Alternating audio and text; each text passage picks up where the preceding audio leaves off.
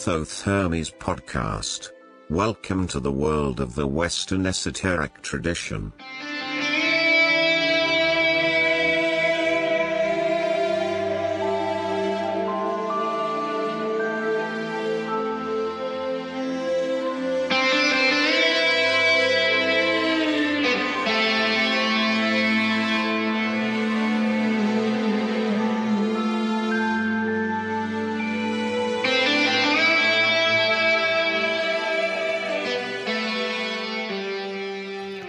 Hello, friends and listeners.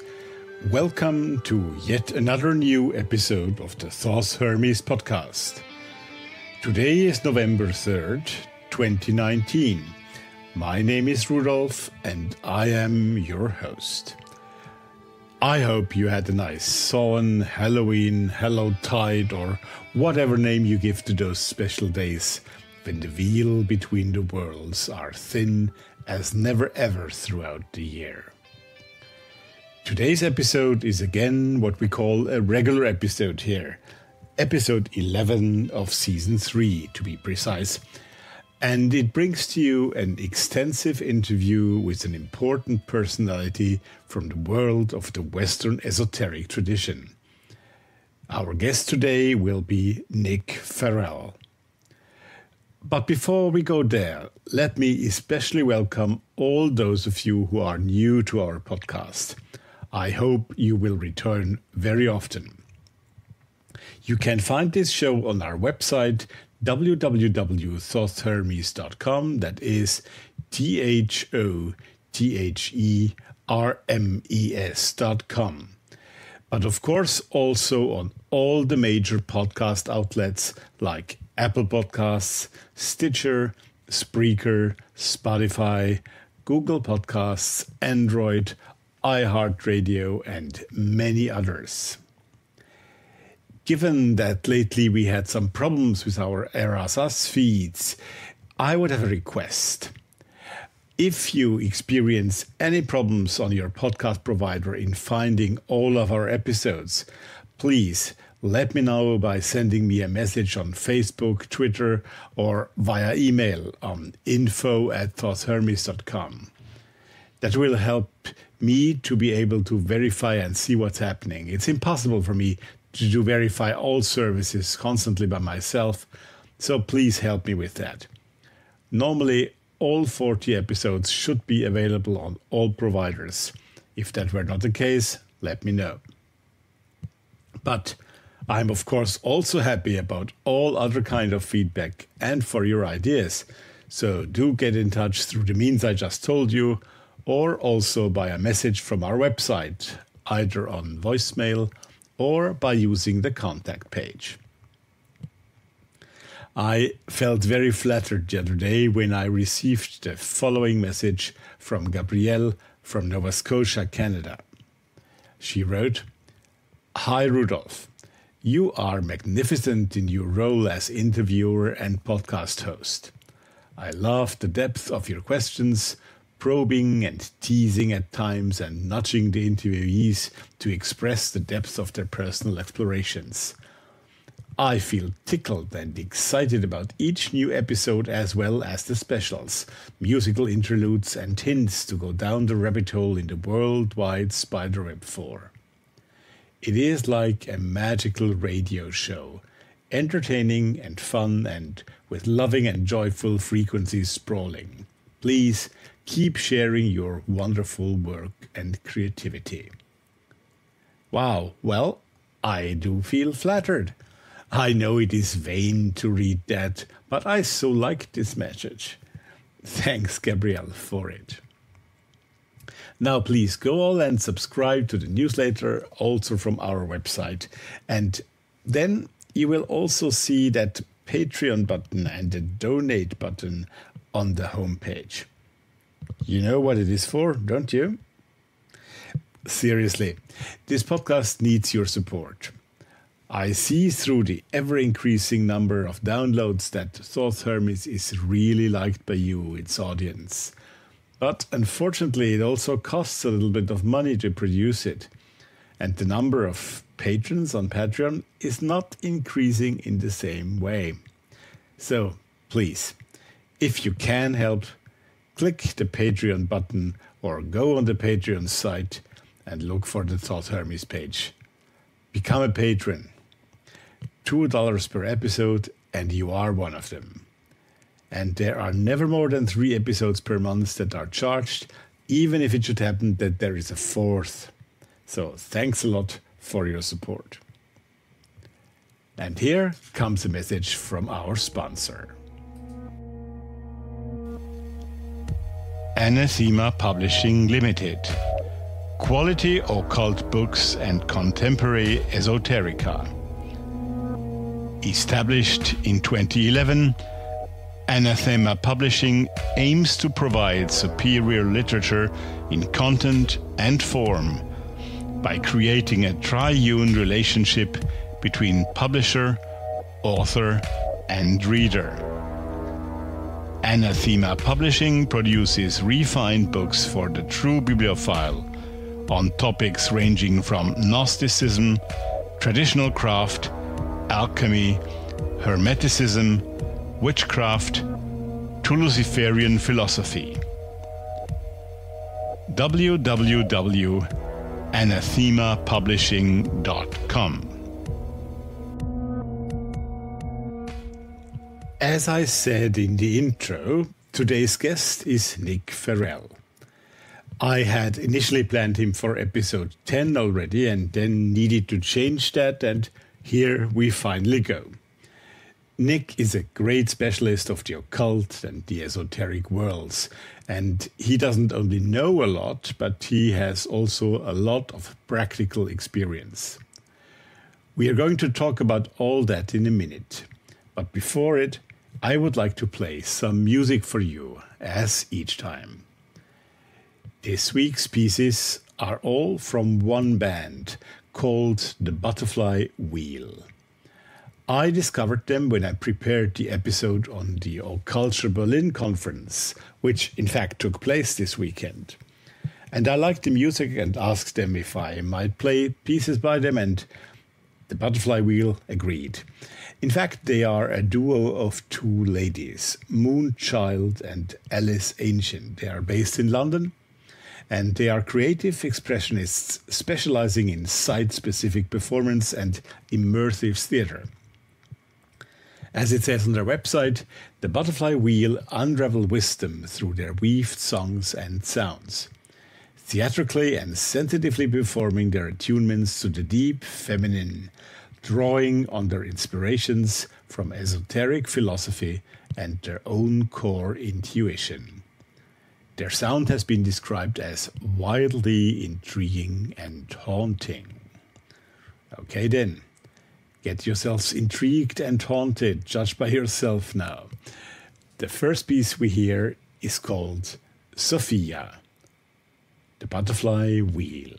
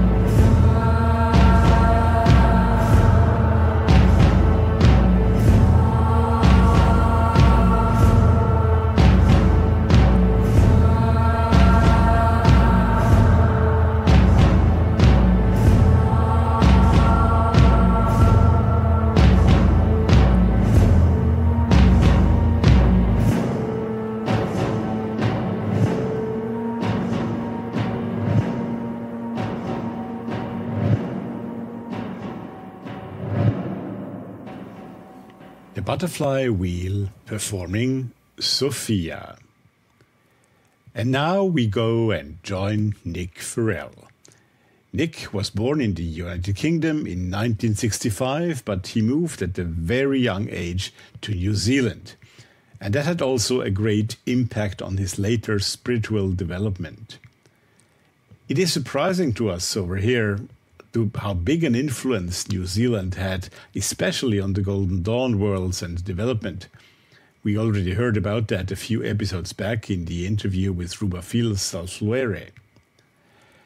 Nick Farrell today lives in Rome, in Italy's capital.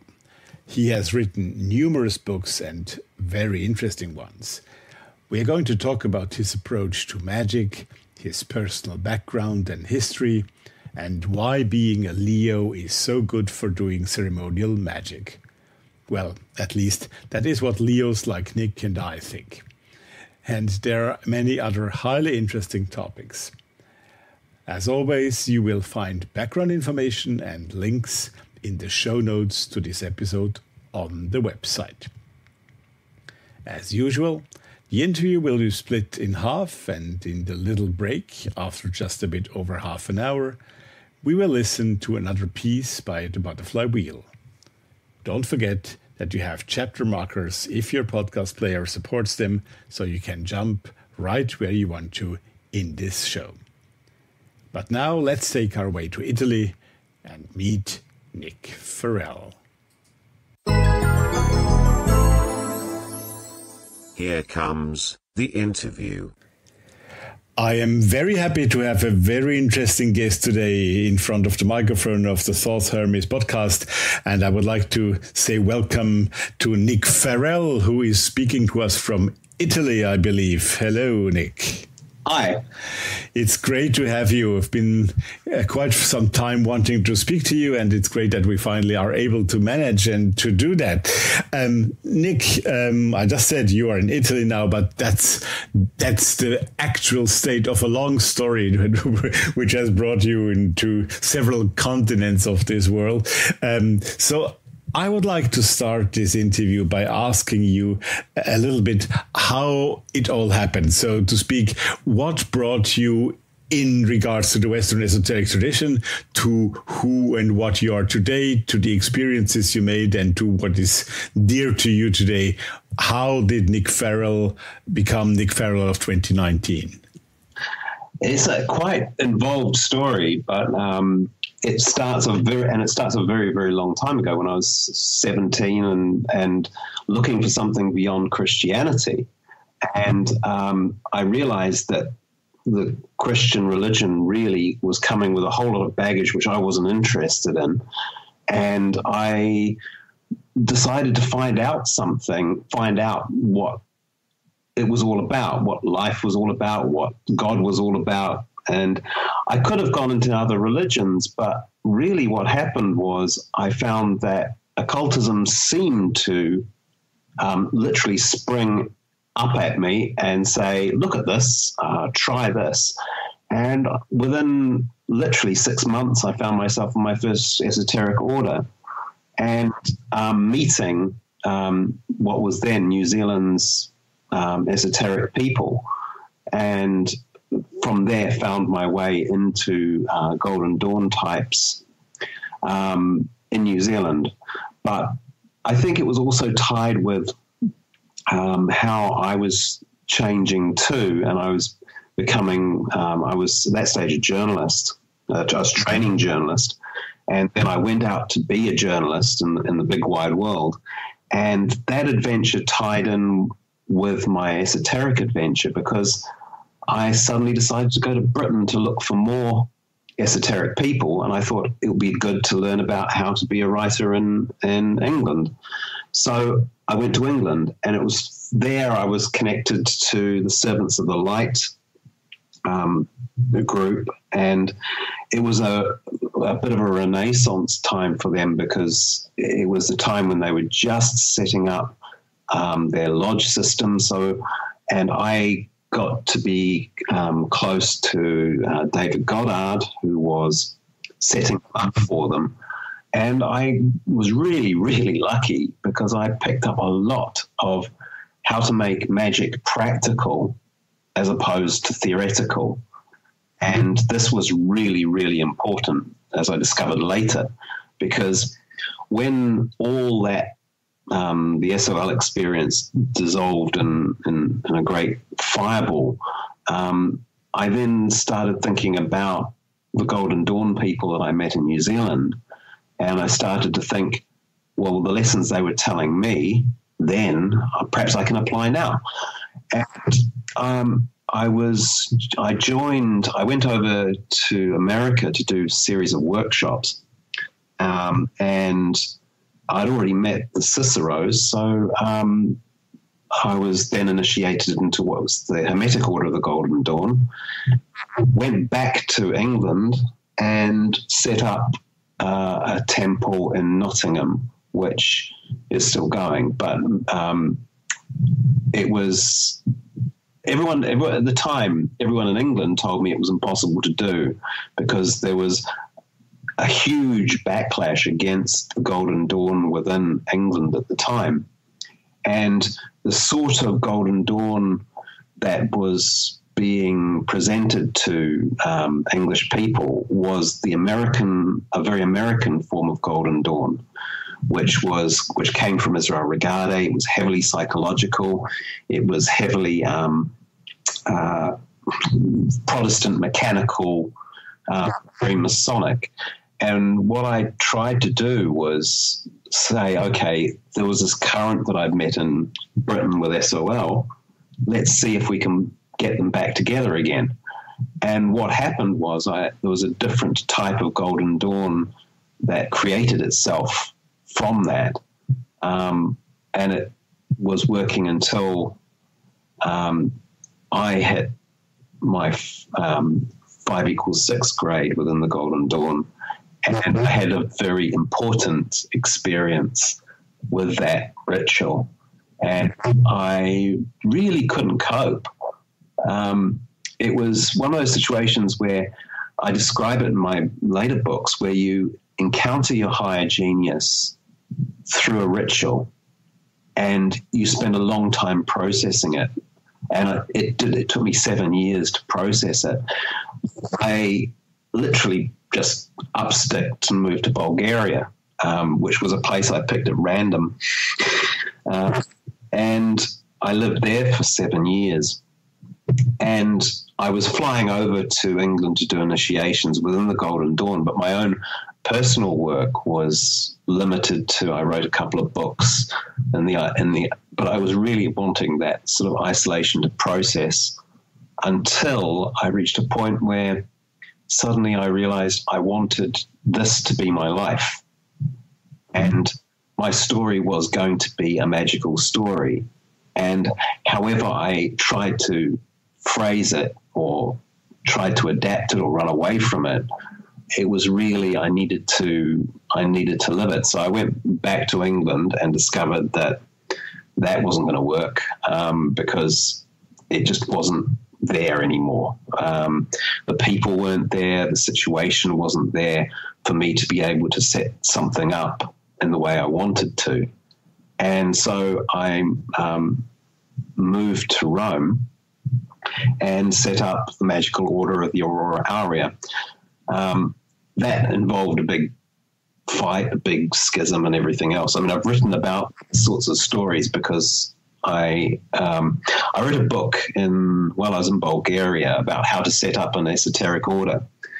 It was full of really good advice. I mean, I still think there was some really good stuff in there, but when I wrote it, I couldn't conceive of the problems happening to me. I can't look at that book without thinking, you hadn't really got enough experience to comment on those particular things at the time. And as an idea, the concept of groups, I think, still works, but I needed to do something myself with my own contacts, with my own magical connections. And so we set up MOA, and I went back to New Zealand to get married, and we met up with some of the Wharewa people again. And we were talking, and they were really, really excited about what we were doing, and they gave us their blessing, if you like. And so that also changed things. They said, this is the system as we learnt it. You know that pretty well. Now it's time to try and see if you can make it adapt to the 21st century and use your ideas within that system. And I was surprised at first, because I always thought they were really conservative about how they saw the order, but apparently they weren't. And so the first thing I decided to look at was this idea of Christianity being the forefront of magic for the last 2,000 years, and I wasn't really a Christian anymore. It wasn't really until I got to Rome that I really discovered this, that previously you could almost say I was agnostic because I didn't really know what to believe. What happened in Rome was I started getting the pagan contacts of old Rome, and through them the Greek ones and everything else. And it forced me to start looking at Neoplatonic ideas, pagan ideas in a 21st century context, and then relate them back to the Golden Dawn. So what I did was I never ever have changed anything within the Golden Dawn system, but I have added things that bring in some of these ideas. So Moa is not, I would not say is connected to the Golden Dawn, but it is connected to the Golden Dawn system as a branch of it.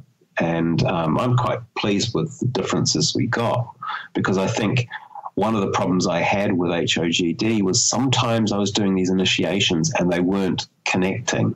There were some things that were missing. And I think I found what they were, and I was able to wire them back in.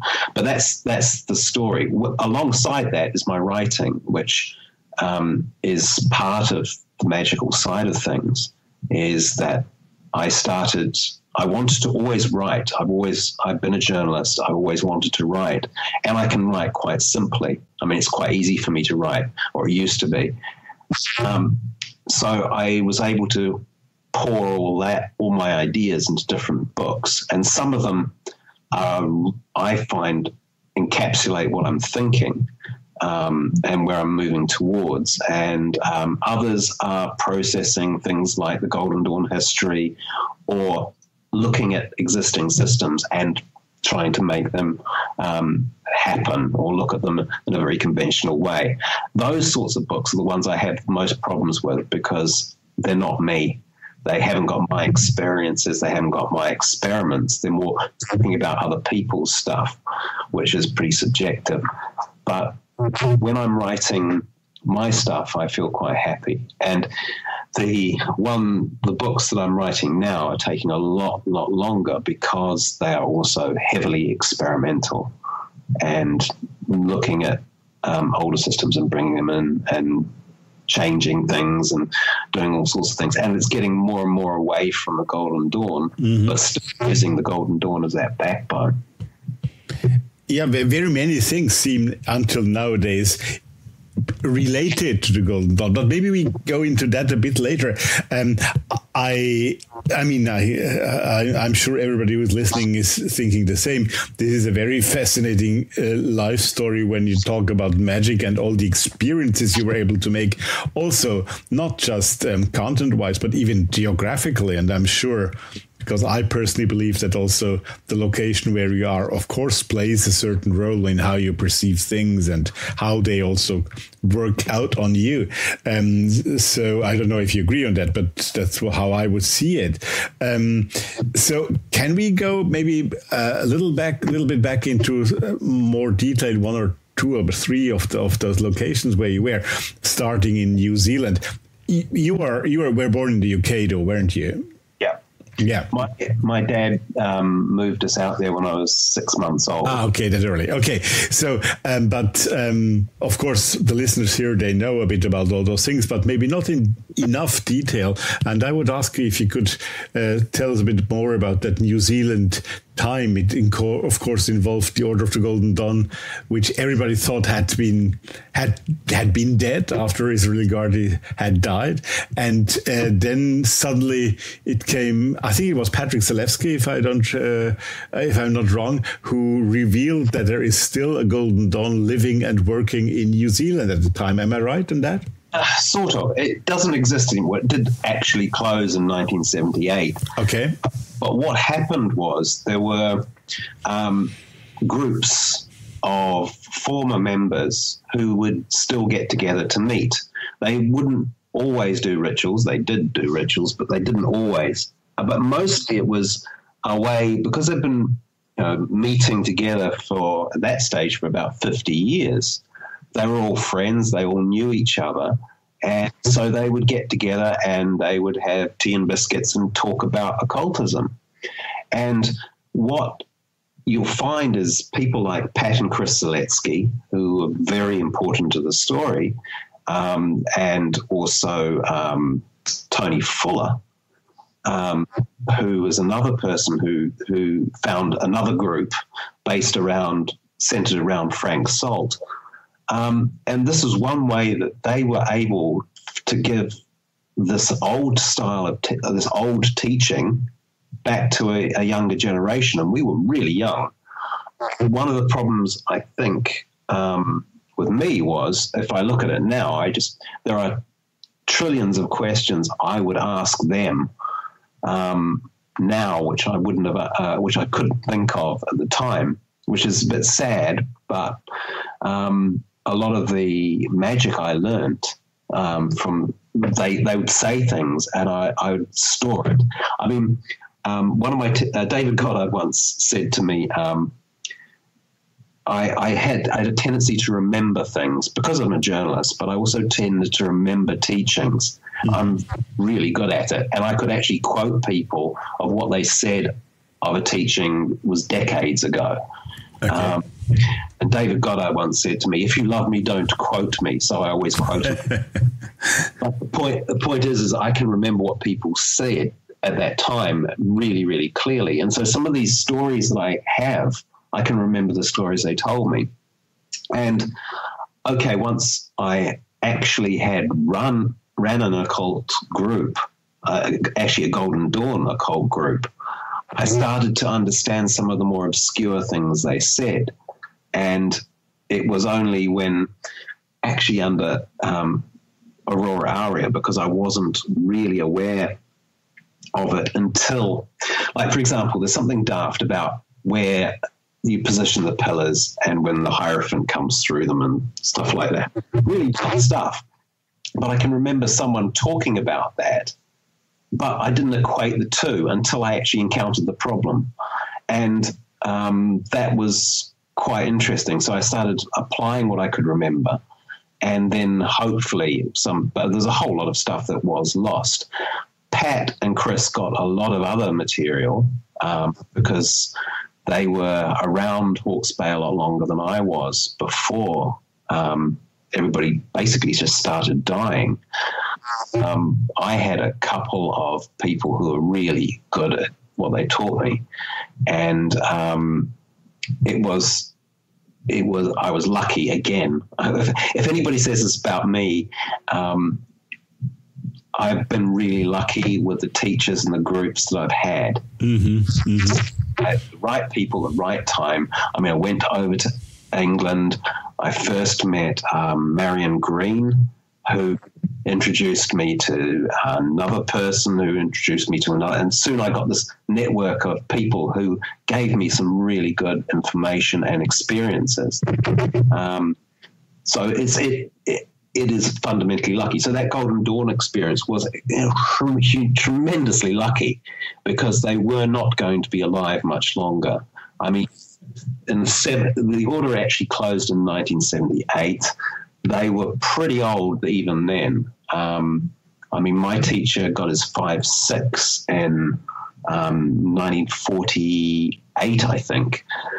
So you're talking quite a long, long time, and of doing magic. And they had also got some very interesting views. And some of those interesting views, for example, Percy Wilkinson, who was a big help to me, he told me he was a 6.5, which is a very high grade. There's a 7.4, which is a grade above it. And then there's some more obscure ones later on that very few people could tell you about. I said to him, you're in the order you're a 6.5 for 30 years. Why didn't you go to 7.4? And he said, because the 7.4 was about mysticism. And I had no interest in mysticism. Mm-hmm. And that's how it worked. An order will unlock various things in you. So the 5-6 teaches you how to be a baby magician. You get your wands, you get all your teaching, and you bring it all together. The 5 is about being practical on a more macrocosmic level, practical magic. And then in the 7.4, you start looking at your own mystical relationship with God and the higher genius. And I think Percy got it wrong. To be fair, the 7.4 isn't quite that. The ritual itself is like that, but actually the 7.4 is about making your own contact to be able to teach, and also to develop your own spirituality enough to start getting into the more abstract forms of magic and also consciousness. So I think he might have had more fun in the 7.4 than he thought. But these were ideas that they taught. And I think people forget that. They tend to think an order is an order, and it's an established thing where A goes to B, goes to C, goes to D. And it isn't. What happens at the 5-6, you're given some information, you're given training and everything else. You become a more experienced magician, and then you're on your own, sort of, but you've got friends around you who you can share information with. And that's one of the reasons why I think most people have difficulty with me, is that I tend to talk in absolutes. It's a triple Leo problem, and that I tend to say it's like this. But I may not believe that next week. Right. If I've got some more information or an experiment comes up and I'm able to prove that it is something different. So all the things I believed, say, in 1990 when I arrived in England, lots of them have gone. Things like reincarnation, which was a big thing for SOL and Beyond Fortune, which I don't believe in anymore. And so little things like that, which were at the time were told were huge things, turn out not to be particularly important. And so when I'm looking at things like Solomonic magic, you say, okay, Solomonic magic's pure Christian approach, but no, it isn't, because I can make it work in a pagan approach as well. So all these sorts of things, when people say absolutes about occult teaching, you know that it's not true, because there is no literal occult teaching, a golden thread of pure teaching that stretches back to the dawn of time. There isn't. Yeah. It's about how you adapt these ideas into a life that's now and working now. I couldn't agree more. I mean, I'm absolutely with you in that, and I have made quite a number of personal experiences of that kind as well in that field. And I think, and when I say that, this is at the same time a question to you, if you see it the same way or if you have a different view on that. That is also the reason why, say, a Golden Dawn or another order, but let's take the Golden Dawn in the late 19th century, must be different than a Golden Dawn order in the early 21st century, because people, history, the world and all that influences the world, and therefore also the men and women in the order has changed. Would you agree on that, or how is your point of view on that? I think it's quite funny, because one of the biggest problems I think the Golden Dawn has is with its current of what I call fundamentalism, where they believe that if you've got a paper, usually a photocopy, of an original manuscript written by Mathers, it has somehow some divine province, that because Mathers wrote this to describe a ritual that he did, we have to do it the same way. And I think because I've lived in different countries and I've also seen how language changes, you can see how, take for example, Italians. Italians have a very dramatic way of speaking with very, very long sentences. Structurally, they want to be what in English we'd call purple, but it's much more expanding, like you're talking to a large audience. Now, Victorian stuff was similar because the Victorian books, before television, you used to read books. So you can't really use short, clear, punchy sentences like a journalist would use because you're speaking to an audience. So books like Butler Lytton and all those sorts of Victorian books were all very, very long and pompous. And that same thing applies, that same mentality applies to the Golden Dawn. And also, if you know how the Golden Dawn wrote, you can start seeing a pattern. For example, the Golden Dawn would write a piece of paper. It would be a single A4 sheet, say, which was supposed to be copied out by the students. But it's only a starter. It's not the whole thing. And it might be a very good paper. It might be very detailed, but it doesn't hold you. An ordinary person could pick it up and read it and not understand a word of it. Because it's supposed to be a starter to get you thinking, and that seed that Mathers was writing didn't have to be very long. It just had to give you a little bit of push, so that you could then build it into your sphere of sensation, your universe, and do something with it. So when you have these heavy structures within the Golden Dawn, you know that they're only training. So at a certain point, you can walk away from them. If you've ever sat through a ritual, a Golden Dawn ritual, a Z document, they're called Z document rituals. You learn them in the 6, and they're basic. They give you the structure of the ritual to follow using the Naught initiation ritual. Brilliant idea, really good on talismans. I mean, it's a very clever idea. However, it does make the rituals a little long. And it doesn't apply to all rituals. You can't apply it to all rituals. So, for example, the Golden Dawn would not have had a healing ritual if it was dependent on the Z documents, because there isn't one. And you'd be hard pressed to get a healing ritual into the Z formula. But the Golden Dawn did have healing rituals. Also, another problem people have with the Golden Dawn rituals is a little bit of history. People assume that Golden Dawn rituals are very long and involved. In actual fact, they're about the same length as modern rituals.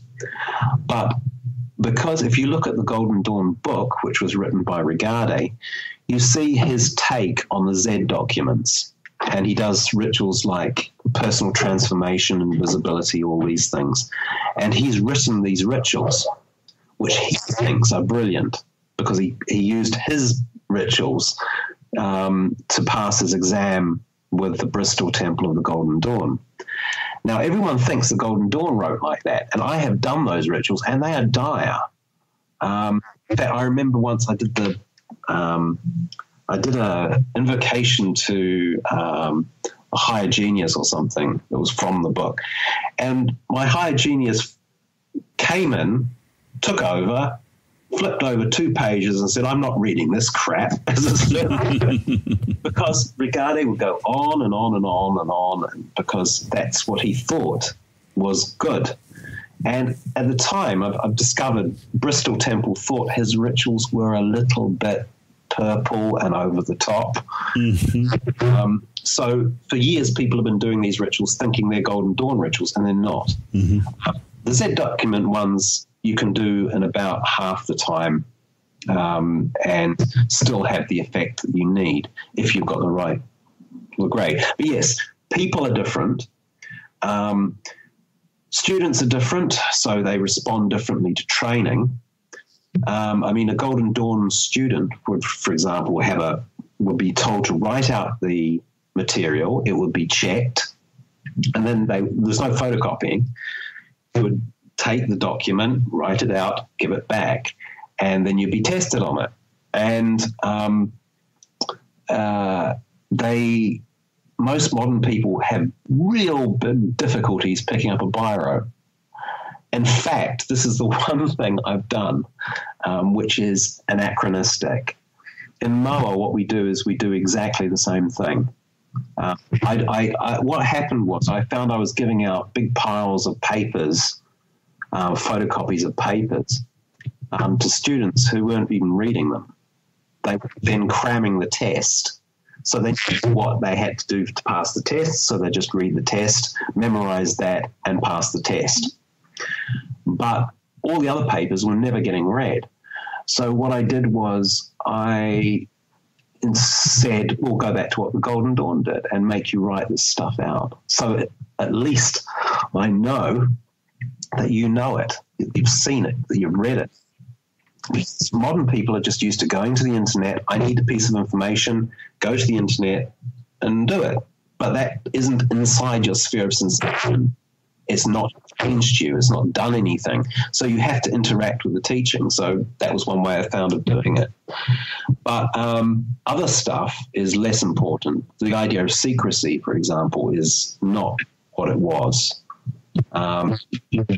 The idea of absolute power from the chiefs isn't what it was. I put up with a lot of shit from students but I'm okay with that because I think it's fair enough. When I was a student, I was a lot more, not adoring. I sat and listened a lot more than students do today, but I'd also ask questions. And I think that's the way it has to be. But nowadays you get people who want to show you how clever they are, and they will talk to some teacher who's been working on this stuff for decades, knows it backwards, but this student who's read a book of something will just want to tell them, show how clever they are because they've searched up something on Wikipedia. And stuff is that I think is one of the reasons why occultism is not quite as good as it used to be. This is too much information accessibility and not enough actual doing. And I think this is I think it'll settle down. I think it'll reach a point where people will suddenly realize, hey, yeah, we don't really know anything. All these experiences we're having aren't really magical experiences. They're just me convincing myself that I'm seeing stuff when I haven't really, and I'm trying to tell people I'm having these experiences. And they're not. They're not because, they don't disappear for 7 years to Bulgaria, or they don't have these experiences. It hasn't changed them at all. And I think that's where people have got the problem. They think they can approach it like a religion where they dress an altar to a voodoo saint or whatever and say prayers to it, and that somehow makes them a magician. But that's the absolute opposite of what a magician is. Absolutely. A magician is someone who talks to the god. Mm-hmm. In fact, I think if I had to recommend anybody a book that shows the relationship between gods and magicians, it will be the Terry Pratchett series. Oh, really? Mm-hmm. Because I think Terry Pratchett is the only one who's actually worked out that magicians and witches and magical people shouldn't really be worshipping gods.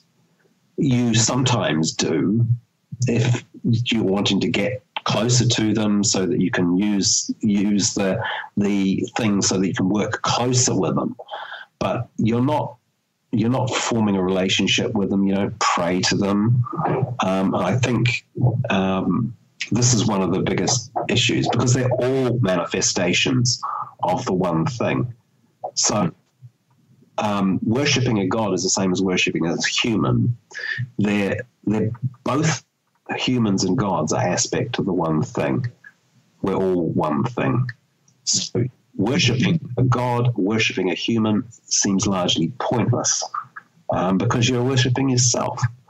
But you can use those mental tricks of religion to do your magic and to interact with these forces. I'm not saying these gods aren't real, because they are, but how you're experiencing them, I don't believe that they're sitting around waiting to be told how wonderful they are. Yeah. No, that is really fascinating what you're saying here, because in a way, now this brings us a bit away from the Golden Dawn, and I want to come back to it afterwards, but that's what I always feel awkward about Thelema and the Crowley side, always talking about the true will. And yes, of course, that's something that I really think is extremely important. And at the same time, having a Gnostic mass and having a church and all of that, you know, to me, even the wording is contradictory. Yeah, I think I'm always amazed how people they get into occultism. The first thing they want to do is call themselves a reverend. Exactly. Why on earth? One of the issues I have with Thelema, generally I go on and off Crowley because I think some of the stuff he did was really good. And absolutely. But one of the things I think he was trying to do was, I think he was trying to get a stable income. And I think part of the structure of Thelema is a very, very alternative Christian. I mean, I grew up in a fundamentalist Christian environment, so I know exactly the sorts of words they use, and all this sort of, it has to be like this, that is very, very Christian. I think it comes from Crowley's own Christian upbringing. Absolutely, certainly. So I don't have a problem with Crowley as much as I used to have. I mean, I used to think, he was completely off the wall. But there are some things I think he got right. And I suppose after a year of esoteric living, after years of esoteric living, he was going to eventually anyway. But I don't see him as the occult messiah or the occult Satan either. Yeah, no, absolutely. I am completely with you. Thank you, Nick, for the first part of our interview. So off we go for our musical break, and I bring you back Moonchild and Alice Ancient in their band called The Butterfly Wheel with another of their pieces they offered me to play on this show. This one is called Flame.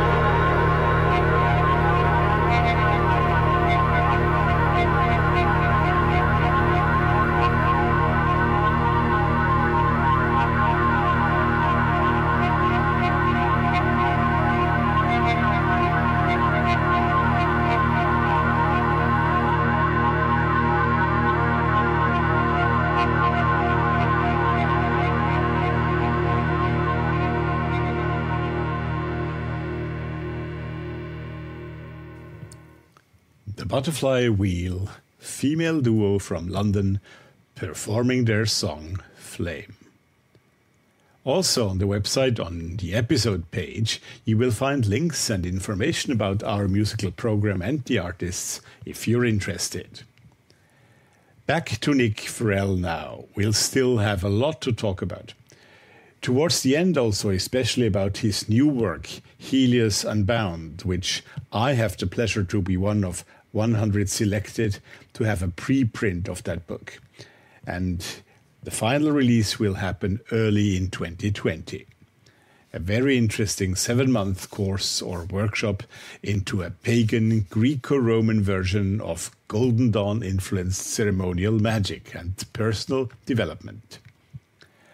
Immediately after the end of our interview, the third musical piece of today will play, again by the Butterfly Wheel, and this one goes by the name of Love and Psyche. But first, here comes Nick Farrell. I want to bring you back on 2 spots in your biography back again, because always from there we spread out into very interesting talks, and I think that's a good way to do it.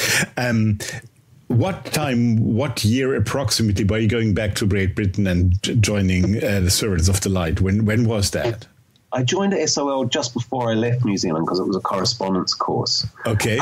Left New Zealand in 1989, and it was through somebody. I was also connected to BOCA in New Zealand, but I'd largely fallen out with them. But when I went there, I met David Goddard, who was also a member of SOL at the time, but had his own little group. And he was doing what I call experimental magic, because it was new and interesting, and they were doing lots and lots of weird things. And his background was Wicca, Alexandrian Wicca. But he had adopted the SOL system of ritual, and I learned a lot doing that. And I also learned what not to do in some cases as well. So I had some really good stories from that time. And a lot of experience from that time, I think, because when I could see the same problems or the same good things coming later on, and when I started to apply this sort of stuff to the GD. Mm-hmm. Interesting, because the Wiccan input is something, I wouldn't call it the Wiccan input myself in that respect, but let's say the natural input is something that sometimes I miss in those traditional Golden Dawn currents, when you have the impression it's high magic, completely cut off from what the world actually is. I'm exaggerating, I know, but I think that's a problem of perception, because I don't, having seen both, and I've done Wiccan stuff as well, and shamanic stuff. I mean, I wrote a book on shaman stuff, but I think that what we're looking at there is you have different degrees of vision magic, and you have ceremonial magic, and then you have this halfway house. And ceremonial magic can be really, really bad, where you believe that you just do the ritual perfectly and the ritual will work. Yeah, exactly. Yeah. That's why I call it a Masonic thing, because it doesn't. Anybody who tells you can pick up a book, read a ritual without any visualization, without path working, is lying. That's one of the reasons why I didn't last very long in Masonry, because it was just doing the ritual. And I was picking up psychic experiences and the things, but no one else was. And I think when you have a ritual, it has to be on 4 layers. You need the ceremonial done right, you need the astral, the visualization stuff done right, and then you need the spiritual stuff on top of it. So it has this nice layered approach to a ritual that most people don't get. They think you've got to have one or the other. So you'll find, particularly in Britain, people who think ceremonial is wrong because they have long invocations and long rituals, which they don't need, because they can sit away and sit in the astral and visualize stuff, and they don't need all this stuff. Mm-hmm. Or something. Mm-hmm. But what happens is I don't think that magic earths itself properly.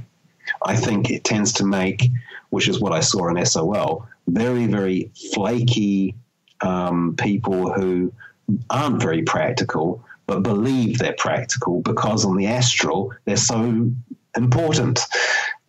Because they'll encounter some god who says they're important, and it was wonderful. Yes, you're doing all this really good stuff, but it's all in your head. If there's nothing that's happening on the material level, then you can forget it. And I mean, I've gone into lately, the last few years at least, I've started looking at hoodoo not because I want to do hoodoo, but because it has symbols that are really useful at earthing the other stuff.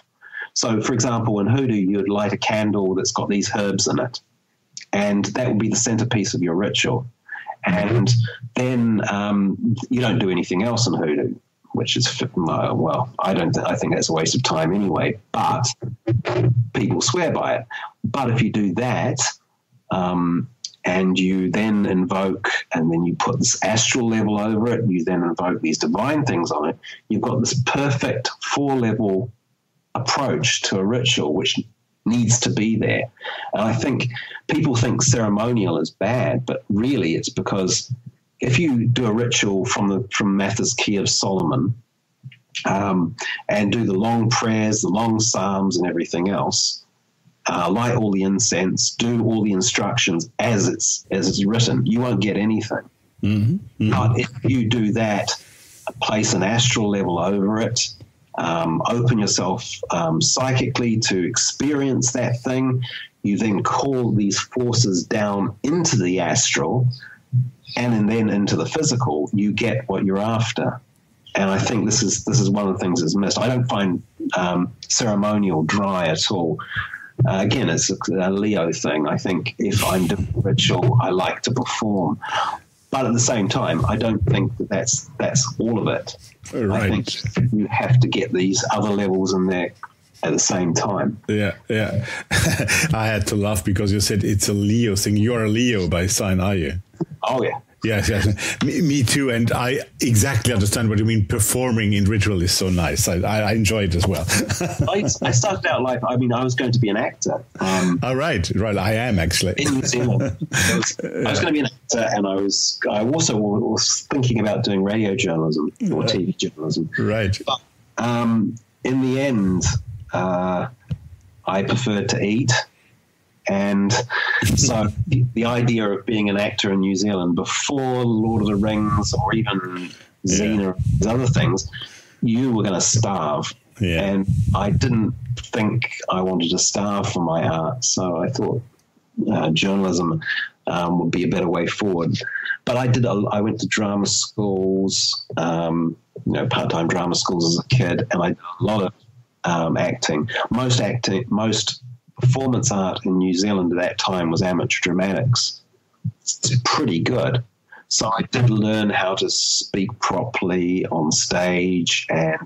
But what I found was when I went to England, I was doing all this ritual stuff, I suddenly didn't need the acting anymore. It was like, I don't need to do this. And also the fact I really did not want to stand up on a stage and do a fake English accent in front of English people because I thought I had a stronger Kiwi accent than I actually have.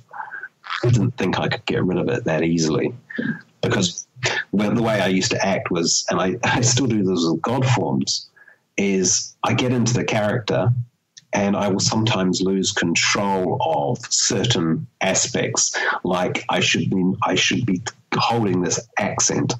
I think the character becomes more important. So the same thing applied to rituals. Mm-hmm.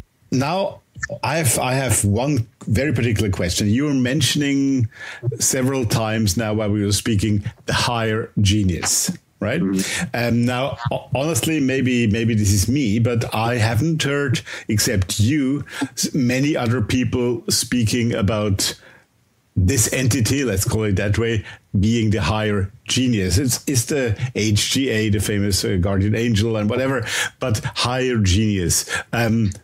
Where do you take that term from and why do you use it? I would really be interested in you to develop a bit on that.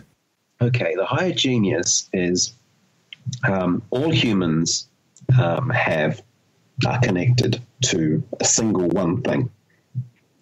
But the higher spiritual self is the part of the human, the divine spark that indwells inside you. It's not your holy guardian angel. That's a different entity. It's your what Jung called your higher self. Higher self, yeah. Also, it's got an ancient connection, and it also comes from the Golden Dawn. They talk about your genius standing before the throne of God. But it goes right the way back to ancient Rome. And before anyone started talking about holy guardian angels, they were talking about the higher genius because it was a much more important being. The more you work on yourself, the more you contact your higher genius. Your higher genius is the part that's decided to incarnate in your life, to experience the universe through you and your personality. So your unique personality, body, everything is all part of your higher genius's plot in its story. It wants to experience creation so that it can understand itself. And my theory is that essentially the higher genius is chaotic, like God. God is chaos, but it can't understand itself being chaotic, so it creates a world of order. And we live in this world of order, so we're beings of chaos living in this world of order. And the higher genius is that force, that consciousness that comes from the original God and is experiencing itself. It's the first line of divinity that a person really makes. Now, when you encounter your higher genius, you then realize what you are, what your destiny is, how destiny works, how it doesn't often talk to you. People talk about the holy guardian angel. It's supposed to talk to you. It's supposed to guide you and all this sort of stuff. But the higher genius is you. It's just the bit of you that you've forgotten about. And when you incarnate, you get lost in the movie of reality. Reality is all around you. This is what Plato referred to as the shadows on the cave. You become so lost in that narrative, that story, that you forget who you are and what you're doing there. Once you've contacted your higher genius, you remember.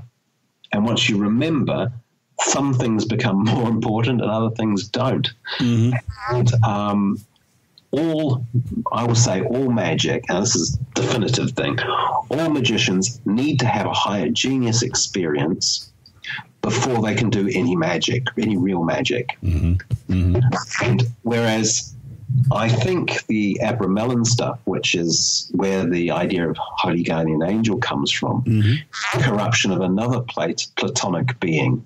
And you can see this being is the force that is literally in your physical environment designed to protect you. And I think the two have been confused. The Abramelin, for example, wanted people to talk to their holy guardian angel so that he could guide them to God or to their higher self, which is, fair enough. But it's not a very high level experience. It really isn't a high level experience. If you want to talk to your holy guardian angel, you say to yourself, I'm going to go for a walk. In the 10 minutes it takes from me to get from here to the supermarket, my holy guardian angel is going to give me a message about this problem I'm dealing with. You go out and you carefully watch as nature or your holy guardian angel talks to you through omens, through symbols or whatever. And that is classically what Plato was using when he was describing his dominion or his holy guardian angel. So, for example, he says he was going to leave the gymnasium one day and suddenly he had this feeling that he wasn't supposed to because his friends were going to arrive. So he sat and waited for them and they arrived. that was his holy guardian angel. Or sometimes it would tell him not to cross this river because he'd have this feeling. Now, my holy guardian angel did the same thing when I was on a whitewater rafting trip.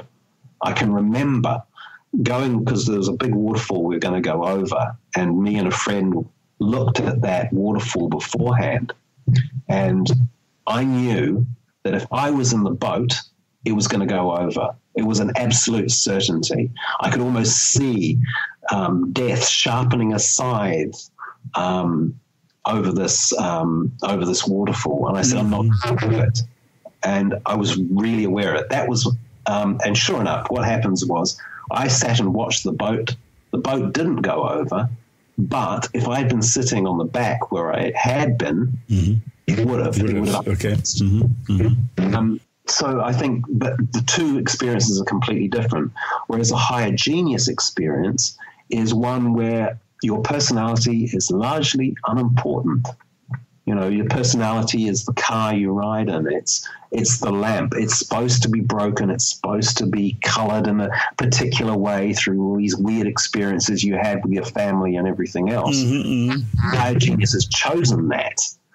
So one of the things that is quite weird is when you have had a higher genius experience, you don't become a better person.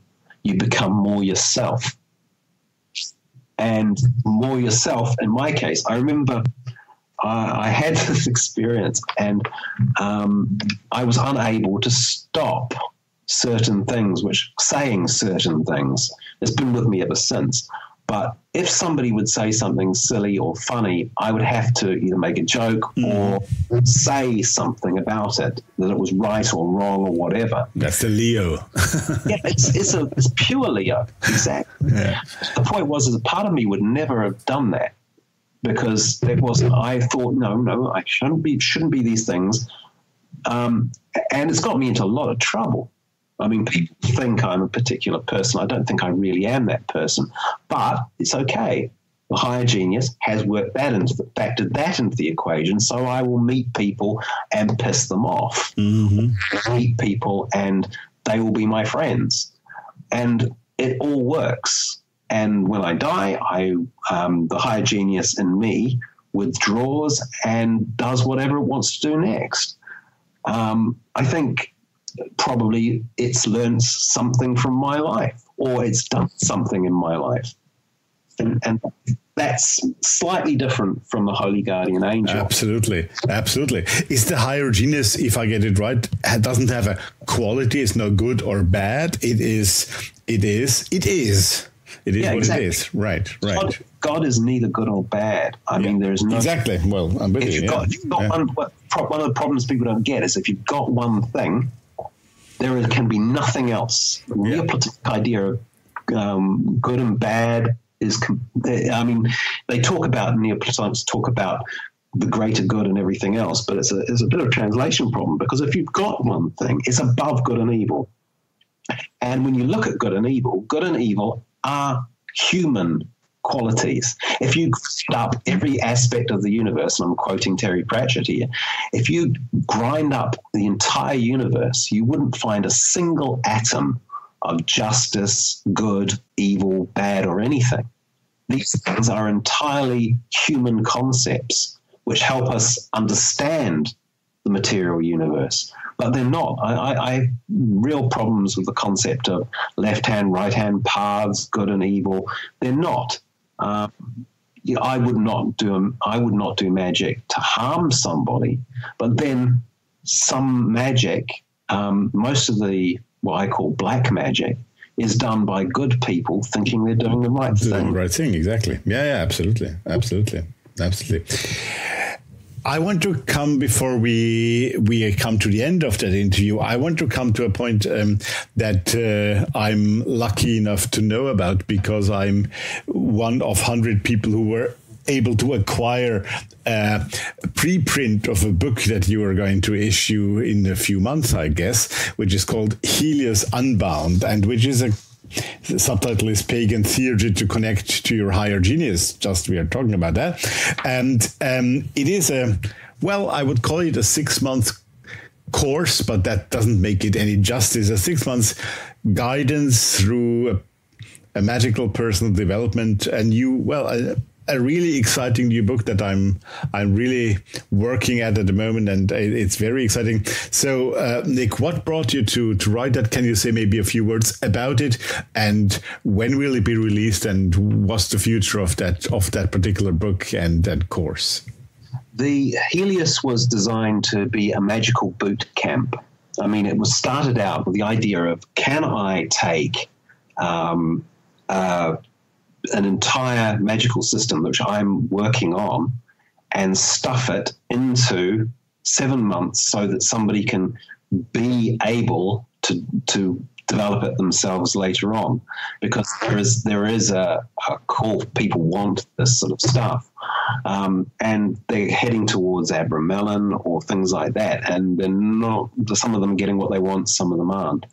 What I thought was, if I could take all the stuff which probably would have been secret in the old days, and present it in a course, I could get the same effects that I got from doing a proper order. And sort of you can. I mean, the goal is to contact your higher genius. What I did was all the experimental stuff, and it took me years to write this thing, because this again has a slight Golden Dawn framework. It's mostly using Greek and things like that, and the Greek magical papyri and stuff. And so I didn't. I made a book that was something that I was doing. And it was very, very personal. And initially, I didn't want to release it. Okay. I had a huge problem with releasing it because it was pure original. And I mean, if you go into the internet world, you'll find people saying, "Oh, it's not. We're not interested. This is received. Personal gnosis is a phrase, where you have this is personal gnosis. This is not." Yeah, but it isn't. It's based on all the Neoplatonic work I did, all the PGM work I did, all the ritual work I did, everything stuffed into a system for over 7 months with the goal of trying to get to your higher genius. And I know it works because I did all these things. And I've had other people do these things. So when I wanted to see how it would go, and if it would be laughed out, because you just don't know. So I issued 100 copies. I laid it out and issued 100 copies of it. And the feedback was good. I got lots and lots of corrections I put in. I made a few things clearer where they needed to be made clearer. And I submitted it to a Manon Press, which is Storm Constantine's publishing house, called. And she will put it out next year. It was too big. I thought it was too big because it was the biggest book I'd ever written, something like 140,000 words. And most occult books are 65,000. And you couldn't split it, because it's a 7-month program. Yeah, it's about 500 pages now in your version, yeah. Mm. Yeah. So it's going to probably be a little bit smaller, but it's going to be mostly due to layout things. She so far hasn't said, I want to cut this. And I think it's got a lot of experimental things in there, which I really like. And I'd be a bit disappointed if they were cut. Well, maybe I may say that because you are the author, you of course say that, but I as a reader must say it would be a pity if they would cut out a few things, because I wouldn't like to miss any of the chapters or even hints in there. They're really, without wanting to compliment you, but it's really a great book and it just needs it all. I think when what I thought might go was I tend to get a bit excited if I've got an idea about how things work. And one of the things that I got excited about when I wrote it was the idea of using geomancy to earth power. And I got really excited by it because I worked out how you could equate all these different things. This is a GD sort of thing, where you could make all these things come together and earth them through planetary spirits and and geomantic spirits.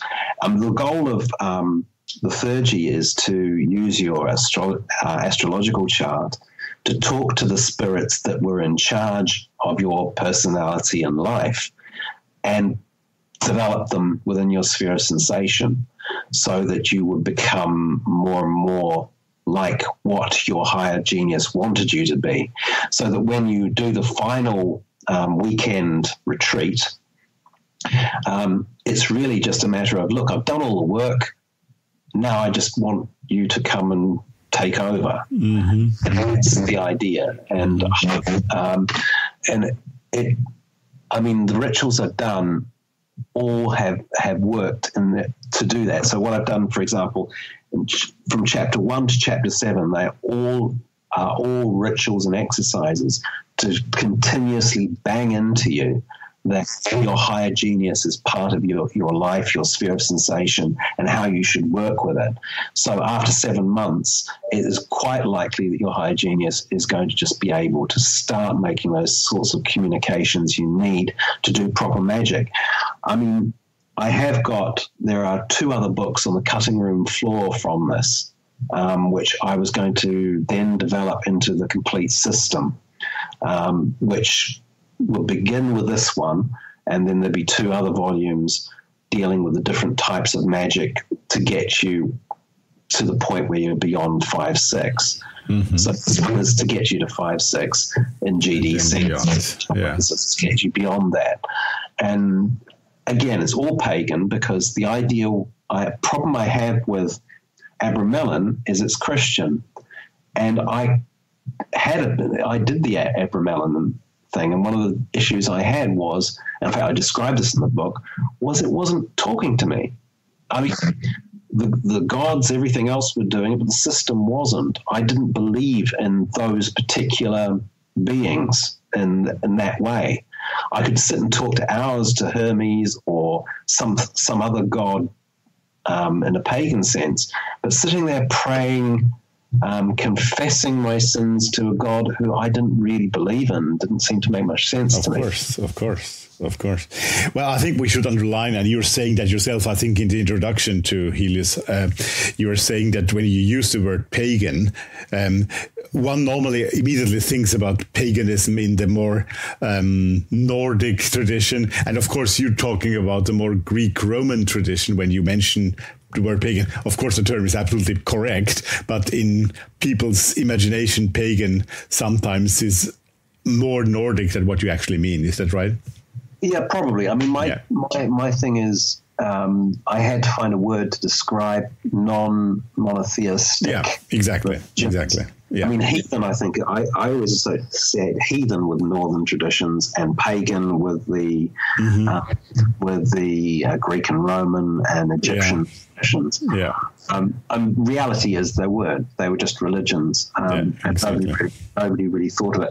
But what I think might hack off pagans when they read my book is that I tend to go for the God that's one God that's looking within, although it's a triad, but it's ultimately one being looking inside itself, rather than lots of little gods. I don't think that didn't do anything for me. I tried it. It just absolutely.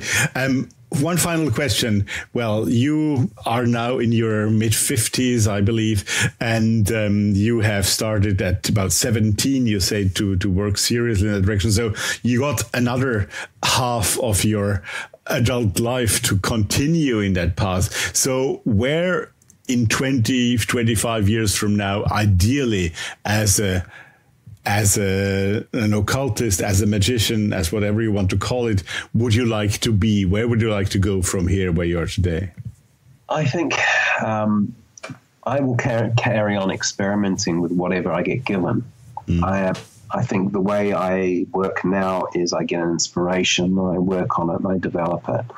I have no idea where it's going to take me, because if you'd asked me 20, 30 years ago, where would I be now?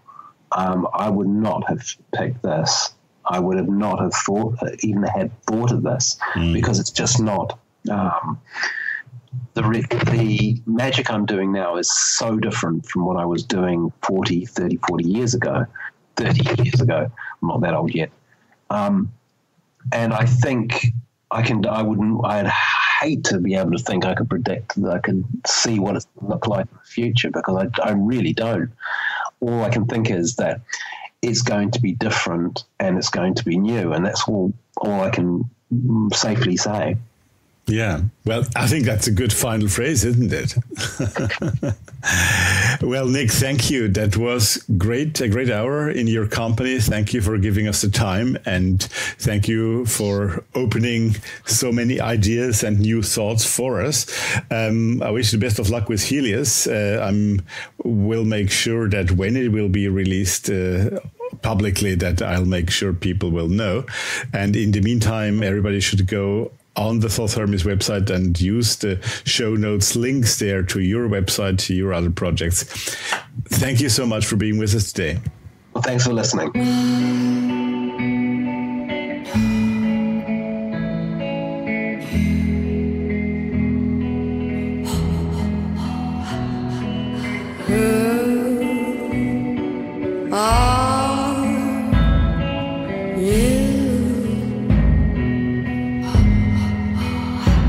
You come in the night, heavy beating wing, breathe down my neck.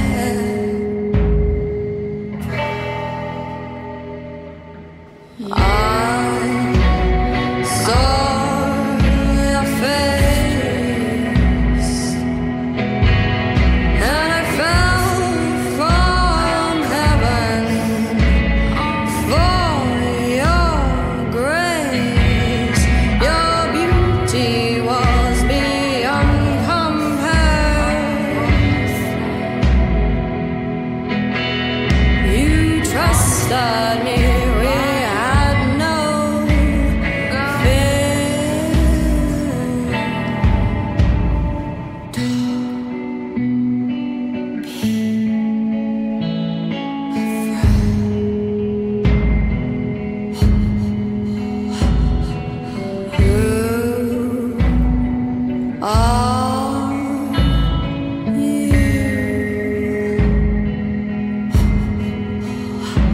You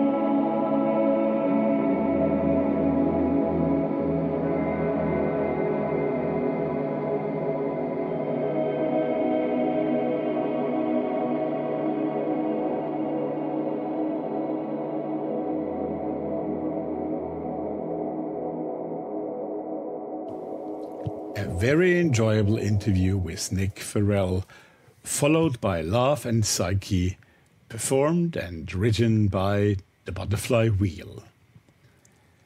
I can only testify that Helios Unbound is really a very interesting work with highly interesting and also original versions of ritual and tracing a very productive path. Watch out for this book to be released in a few months, not to miss. I would also like to remind you once again to go and see the show notes to find more detail about Nick and his work. Lots still to discover. Before we close this episode, and I tell you about our next episode here, I would like to make a little announcement which is not entirely new to those of you who are subscribed to my Facebook or Twitter channels. I will, next to Talk Thermis, start a second podcast sometime in early 2020, probably in February. And this one will be going by the name of Thanatonauts. This name comes from Thanatos, the Greek god of death, and Nautis, explorer. And Thanatonauts, that podcast, will explore the realm of death as a sociological, theological, mystical, popular, and cultural phenomenon. Thanatonauts is going to talk with high respect about death cults in different cultures and religions, near-death experiences, emotional, biological, and language aspects, life extension, fear of death, etc., etc. So, if you're interested, and I hope you will be, you can go on Facebook and find the link over from the Thoth Hermes page to the Thanatonauts page. You'll like it there, and you will be kept up to date. Thank you. Back to Thoth Hermes now. Our next episode is already number 12 of this season, and this means it will be its last one. Our guest in the episode will be Thomas Brouwer, and the subject we treat is in fact also death, but alongside his new book, Morbid Magic. This episode will be made available in 2 weeks on November 17, and after that, well, another Ex Libris episode on November 24. And finally then, on the first day of December, we will start Season 4. If you want to know who will be with us on the opening episode of the new season, you have two options. Wait until November 17, or become a patron by subscribing on Patreon. Thanks for being with us today. Have a nice time until the next show, and stay safe. Our intro music softly started in the background, and I say, take care, stay tuned, hear you soon.